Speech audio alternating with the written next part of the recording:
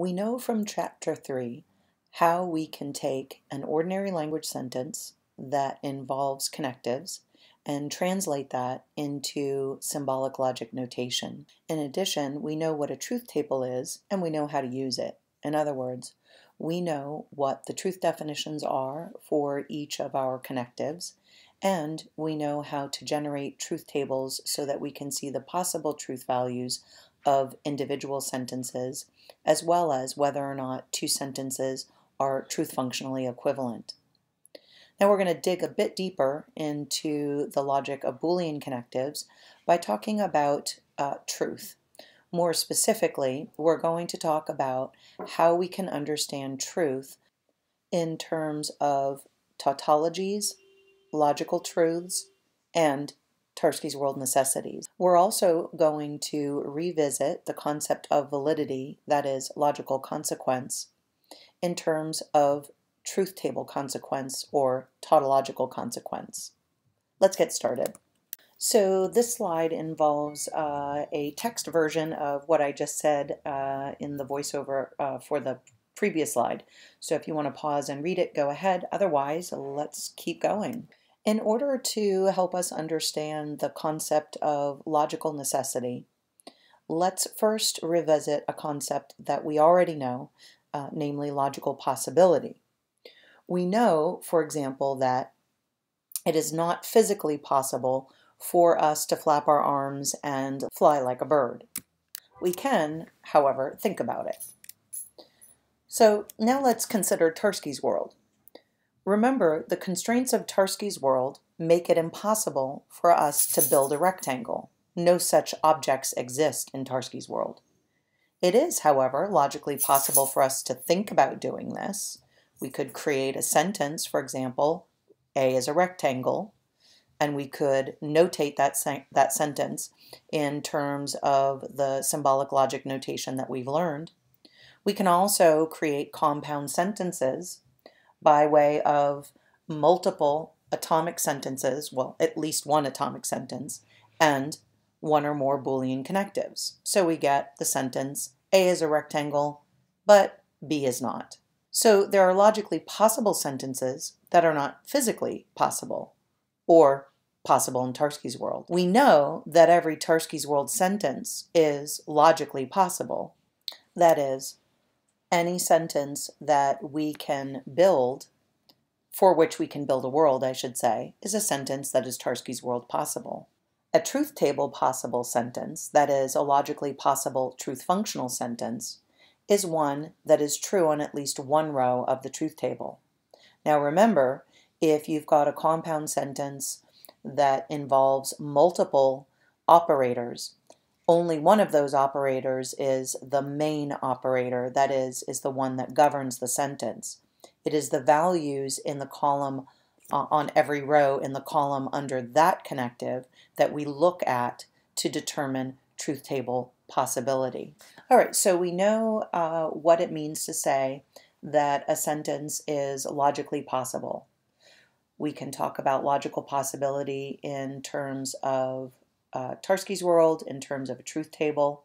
So we've got a foundation for understanding the concept of a tautology and the concept more broadly of logical truth. A logically true sentence is one that can never be false. It is a necessarily true sentence. Oftentimes, a logically true sentence is called a logical necessity. We can see that a logically true sentence is one that is a logical consequence of any premises. In other words, remember that a sentence is a logical consequence of another or other sentences when it's impossible for that sentence to be false when the other or others are true. Suppose, though, that that sentence is true regardless of whether or not any other sentences are true. In other words, suppose that we either have an argument that has sentences that are false or that have sentences that are true, The logically necessary sentence is one that is true irrespective of the truth values of other sentences. Think about identity statements. These are statements that can never be false.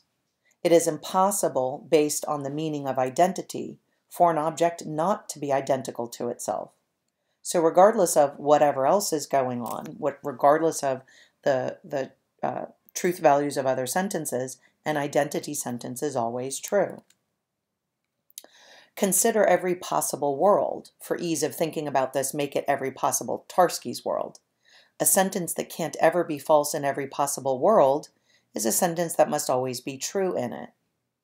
Now, when we talk about a tautology, we're talking about a sentence that is always true by virtue of their truth functionality. In other words, they are always true in the truth table, on every row of the truth table in the column under the main connective. We'll see that all tautologies are logical truths or logical necessities, but not all logical truths are tautologies. After all, not all logical truths can be demonstrated by the truth table method, as in the sentence A is identical to A. Remember that Boole thinks only, if you will, of a sentence in terms of its possibility as true or its possibility as false. So the sentence A is identical to A in a truth table is just an atomic sentence that's either true or false. The meaning of identity is not taken into consideration by the truth table.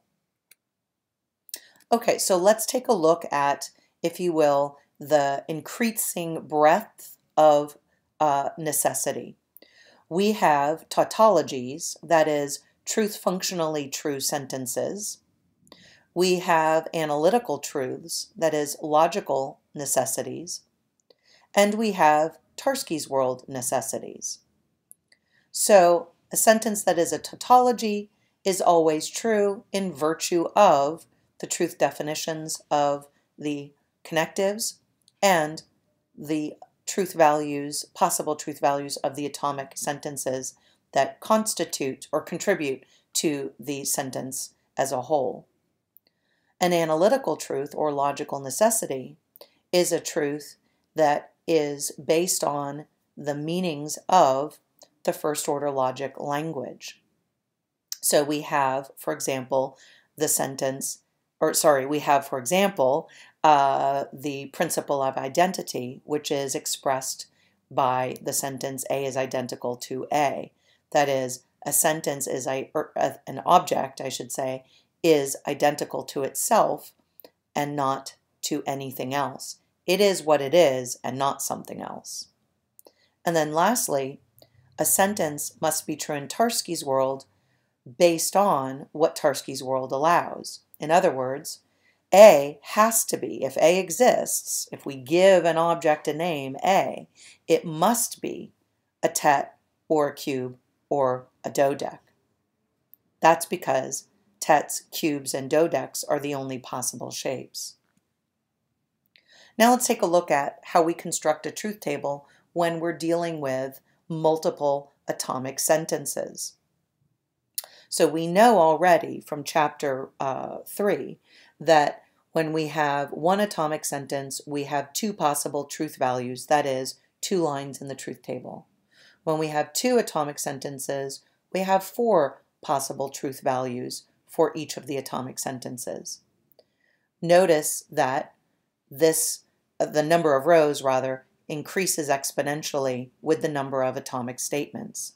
So the number of lines is determined by 2 to the number of atomic sentences, or 2 exponent number of atomic sentences. Now let's talk about how we determine the truth value of a compound sentence that is constituted by, in addition to the atomic sentences that are involved in it, multiple connectives. So recall that we talked about in chapter 3 how you identify the main connective in a compound sentence that involves multiple connectives. The main connective is never going to be in a parenthetical. The main connective is the connective that applies to every element in the sentence. So let's take the example under the second bullet point. It is the disjunction that brings together the atomic sentence A and the atomic sentence A and the sentence not both C and D. If you eliminate the atomic sentence A and you eliminate the disjunction, you then have the sentence not both C and D, which would make the negation the main connective. The conjunction is in the parenthetical, so it can't be the main connective. Another way to think about it is that the conjunction applies to C and D, whereas the negation applies to the conjunction, and C and D is a conjunction sentence. Let's take a look at an example. Suppose we have three sentences, A, B, and C. That means we will end up with 8 rows of possible values. If you use the autofill, you'll see the following, namely that whichever is the first sentence, that is the sentence on the leftmost side, is going to take half values of true, half values of false. The next sentence to its right will take half of the true values from the reference column under A and alternate in pairs, true, false, and then half of the false values from the first sentence and alternate again in pairs, true, false. However many atomic sentences you have, it's going to be the case that the last atomic sentence, that is the sentence on the far right in the reference sentence pane, is going to take alternating TF, TF, TF. Now, why do we have 8 rows? Well, that's because the number of rows in a truth table is determined by the following formula. The number of rows or number of lines equals 2 to the power of, or 2 to the number of atomic sentences. In this case, 2 to the third power. So 2 times 2 times 2. Now notice that we have 4 atomic sentences. So that means the number of rows that we will have in our truth table for the reference columns, as well as, of course, the statement for which we want to determine truth values, will be determined by 2 to the 4th power, or 2 times 2 times 2 times 2. 2 times 2 is 4, 4 times 2 is 8, 8 times 2 is 16. And remember, we always begin with half true, half false. So we've got 16 rows. Half of those for the first sentence in the reference column will be true, the other half will be false. And then we take half of those first 16 so that we have 4 true, 4 false, 4 true, 4 false for the second reference column, and so on until we get to the last sentence, the last atomic sentence, D, which will alternate true, false, true, false.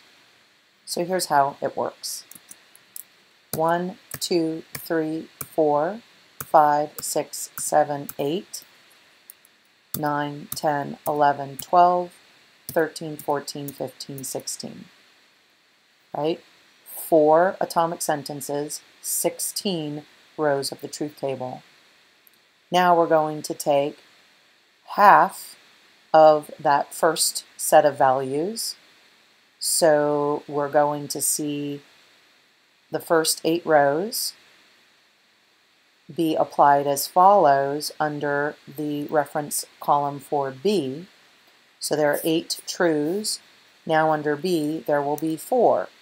1, 2, 3, 4, and then 4 false. 1, 2, 3, 4, and again 1, 2, 3, 4 trues, 1, 2, 3, 4 falses.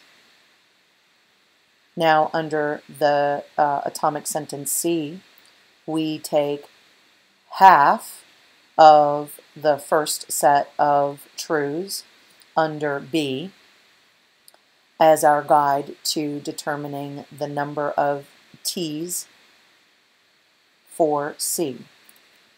So we get 2 truths, 2 false. 2 truths, 2 false. 2 truths, 2 false. 2 truths, 2 false. And then, as I mentioned, D alternates all the way down. True, false, true, false, true, false, true, false, and so forth until we get to the last row. So what we have now is a complete set of possible values. In other words, these are all the possible permutations of T's and F's, the combinations that are possible for these 4 sentences. Now we're in a position to generate the truth values for the sentence, it's neither A nor B, but it's C or D. So if we are not sure what the main connective is, Boole helps us. So suppose we think the main connective is this negation. Notice that when we click on this sentence, when we click on this operator, we're told to use the values under disjunction. If we think that the disjunction is the main operator, we're told that we need to use the values under the reference column for respectively A and B. If we think the main operator is this disjunction, the second disjunction, notice that we're told to use the values under the atomic sentence references C and D. Remember too that the main connective, the main operator, is never a parenthetical. It's never inside a pair of parentheses. Remember, the main connective is the one that governs the sentence as a whole. The only connective that brings together all of the elements is the conjunction, right? The conjunction brings together the negated disjunction on one side and the disjunction on the other. Now, it doesn't matter if we start with the left side or the right side. We will determine the values of conjunction last. It does matter, however, on the left side of the conjunction, which we calculate first. Right? So again, if we're thinking only of the sentence negation, parenthesis, A, disjunction, B, close parenthesis, we can see that the disjunction is the sub operator. And that's because it's in the parentheses. In addition, it is the negation that rejects the disjunction, and so it is the negation that's the main operator. Let's take our truth definitions for disjunction and apply them all the way down. A disjunction is false when and only when each of the disjuncts is false. So we have the following values: true, true, true, true, true, true, true, true, true, true, true, true, false, false, false, false. Now we move on to reject the values under the disjunction. So it's not the case that true. False, false, false, false, false, false, all the way down until the value of the disjunction is false. Then the negation is true, true, true, true. Now let's move on to the disjunction. Here again, we're going to apply our truth definition of the disjunction. In this case, we're using the atomic sentences C and D. So we have true, true, true, true, true, true, true, false, true, true, true, false, true, true, true, false. And then lastly, we're looking at the values on each side of the conjunction. We know that the conjunction is true when and only when each of the conjuncts is true. So we have the following values: false, false, false, false, false, false, false, false, all the way down until we have values that are both true. Okay, let's pause for a moment, make sure that everything looks good, and then let's look at a feature of Boole that will tell us whether or not we've got things right. Okay, so if we want to know whether or not we have determined the truth values correctly, we've got a button that will allow us to verify whether or not the determinations are accurate. Now notice the X on line 4. Now what's highlighted, that is the T under the disjunction and the F under the negation, is a bit confusing. It actually distracts you from the real problem. At least the X tells you that there is an issue. So I confess that I'm not sure why Boole is highlighting these two values, that is specifically the values under these two operators. The error is actually over here, right? So on row number 4 of this disjunction, we see that C and D are both false, which makes the disjunction false, right? So I'm not quite sure, I confess, why those were highlighted, but the good news is if you're not sure that things have gone well, in other words, if you're not sure that you've done things right, you can use the verify feature to determine, to at least tell you if there's an issue. So once I fix the error, now, hello, everything looks wonderful. We get all green check marks. Okay, so this is just one example of how you can, one sentence which serves as an example of constructing a truth table. What I will also point out later is how we can assess the sentence, but for right now, just know that the sentence is contingently true. That is, the sentence is a truth table possible sentence. It's true on at least one row of the truth table. Now let's go back to the first sentence that I showed you when I used autofill to fill in the reference values. This one should look a lot easier now, right? Because it's only 8 rows, not 16. It's considerably easier to cope with.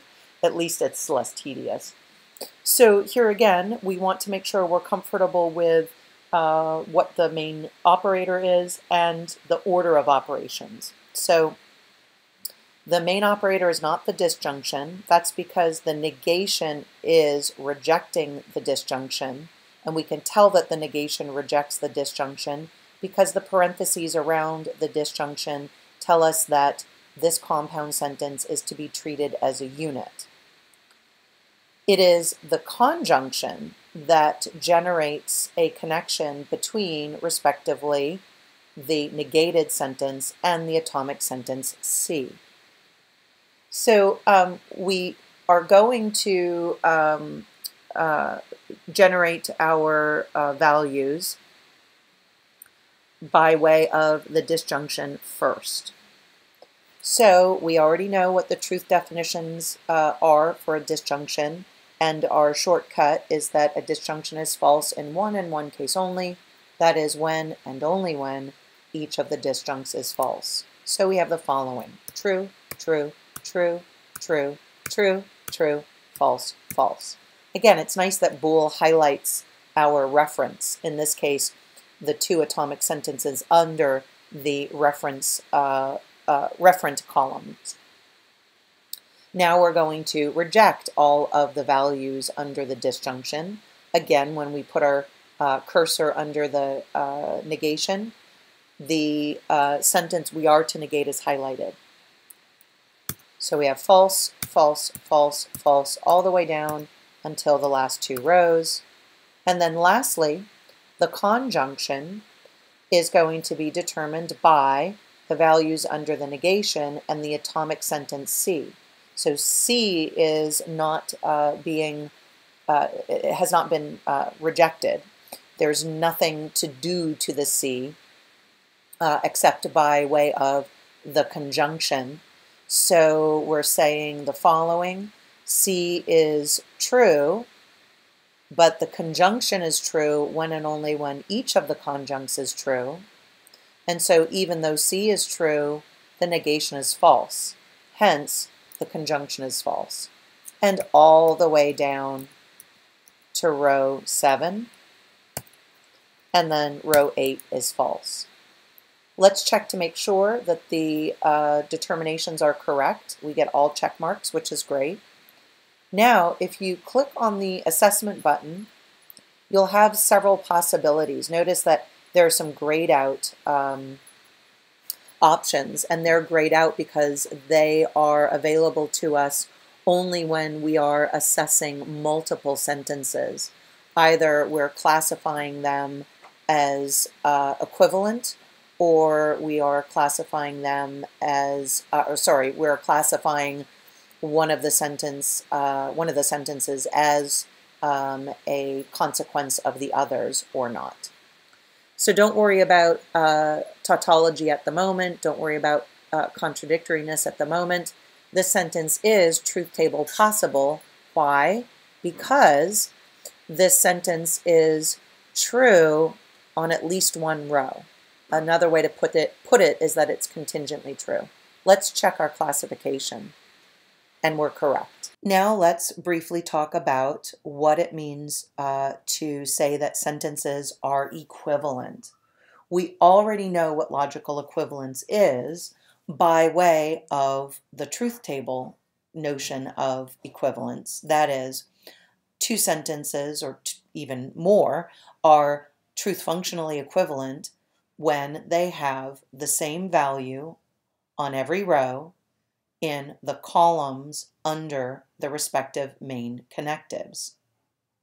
We also know that we get logical equivalence when we understand the meanings of certain predicates. So for example, left of, right of. You can see in the examples under the second bullet point the De Morgan's equivalences that we discussed in Chapter 3. Now let's return to another concept with which you're already familiar and see how it plays out via a truth table. We know that an argument is valid when it's impossible for the conclusion to be false if the premises are true. In other words, the conclusion is a logical consequence of the premises. How does this play out in a truth table? Well, what we do is we construct a truth table that consists of the number of premises in an argument as well as the conclusion. When we've completed the truth table, we look at each row. Specifically, we look at the column under the main connective for each of the premises and the conclusion on the assumption that there are connectives involved in each.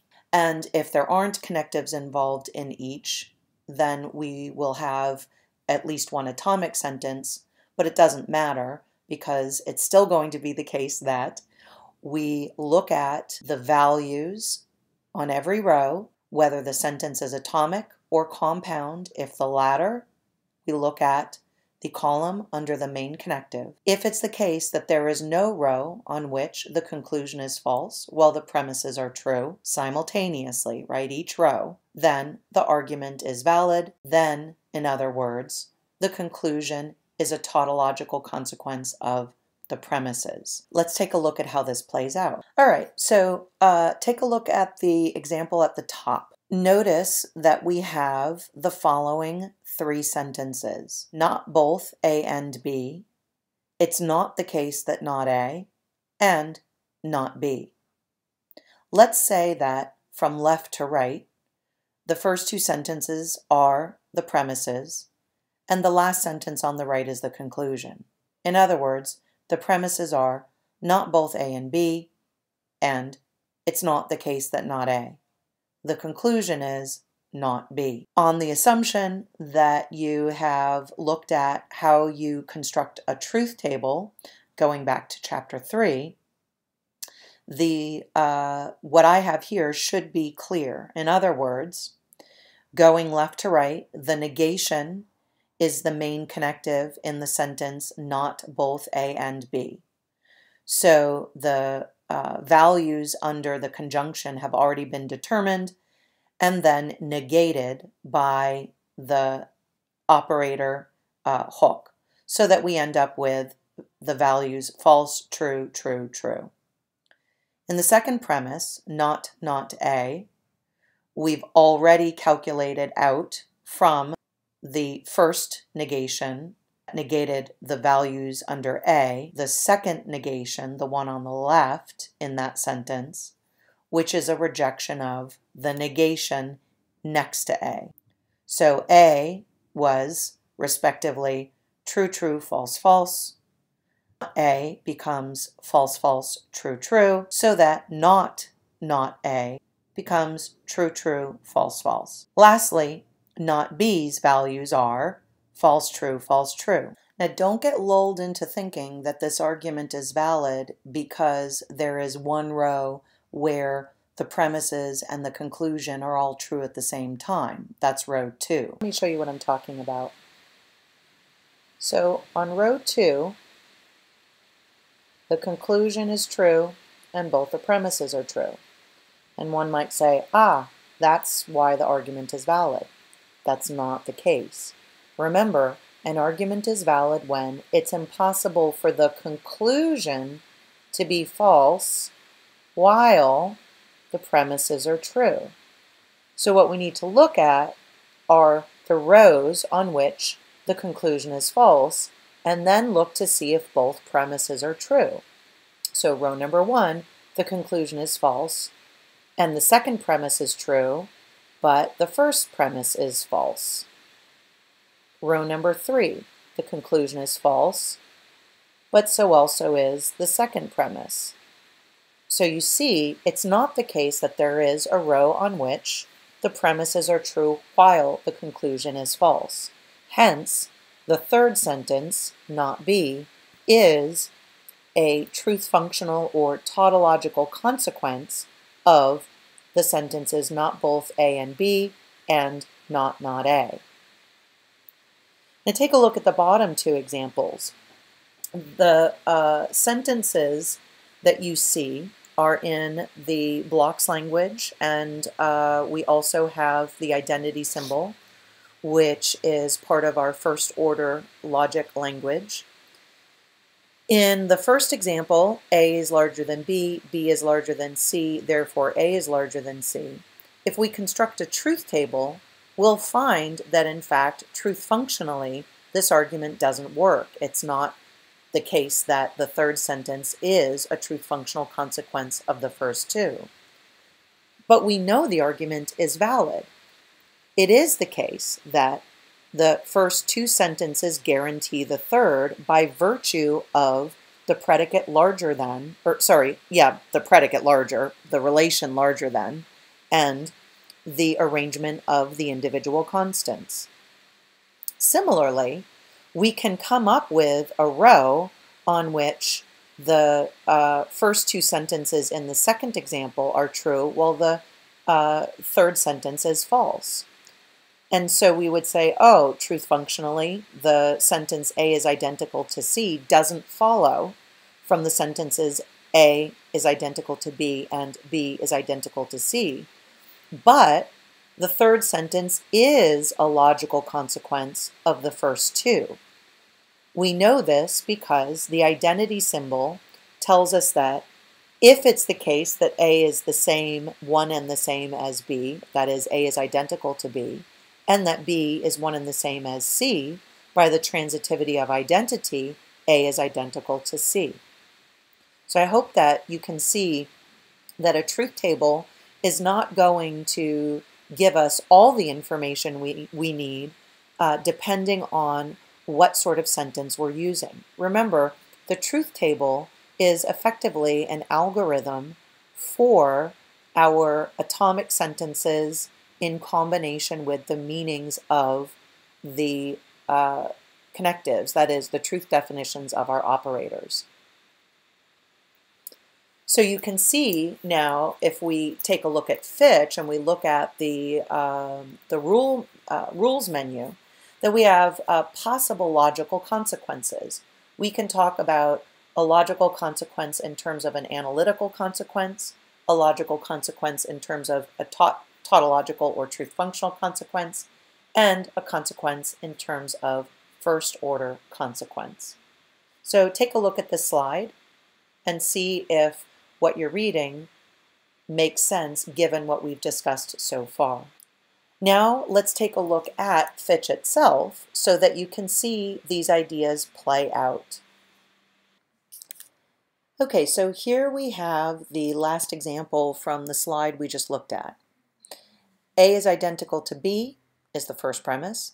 B is identical to C is the second premise. And the inference is, at number 3, A is identical to C. Now if I highlight lines 1 and 2, I'm saying that line 3 is an inference from these two lines, lines 1 and 2. So I've cited lines 1 and 2. Now if I go over to the rule menu and I scroll down to the con options, I have the following: anacon, FOCon, and tautcon. Now I told you just a little bit ago that this argument is not going to come out correctly in terms of its being the case that sentence 3 is a tautological consequence of the first two. That's because it's not a tautological consequence of the first two. The identity symbol is not a truth functional symbol. What we have here, as far as bool is concerned, as far as a truth table is concerned, is 3 atomic sentences. So if I click on tautcon and I go to check my answer, I will get an X.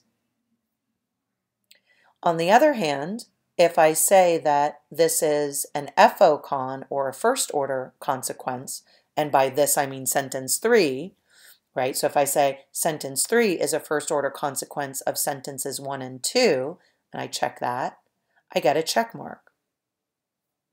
It's the same with anacon.